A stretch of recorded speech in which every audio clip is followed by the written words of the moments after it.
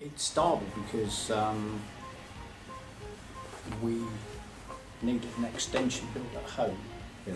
Like many people, in my garage, in my shed, I've got more paint than Dulux probably. I could probably nearly say now I have, but you know, now I see the waste industry. I mean, you've got to think that the paint you'll see that we have comes from your household tip.